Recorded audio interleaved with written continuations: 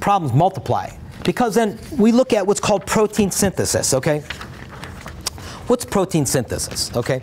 Protein synthesis is the creation of proteins within that cell. That cell, in order for that cell to maintain itself, because things are constantly breaking down in cells. It's tough being a cell these days, okay? But things are constantly breaking down, so you need to constantly rebuild the equipment that's necessary in that cell. And the way that's done is with proteins. Proteins are the building blocks within cells. Now, what's required to build a protein?